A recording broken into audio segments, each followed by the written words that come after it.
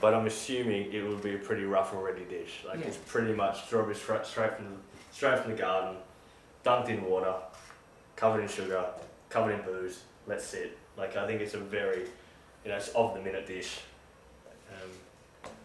Obviously these days you jazz the hell of it up, with fresh whipped mascarpone and all these kind of things. But I think fresh fruit covered in alcohol back in the day was obviously still fairly exotic, and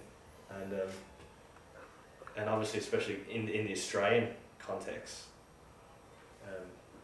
when it comes to desserts, I think it would have been very interesting to have booze and fruit. What we do now is obviously start adding dairy, ice creams, mascarpone. Cream, wasn't it? Yeah, with the classic strawberries and whipped cream. Very Wimbledon.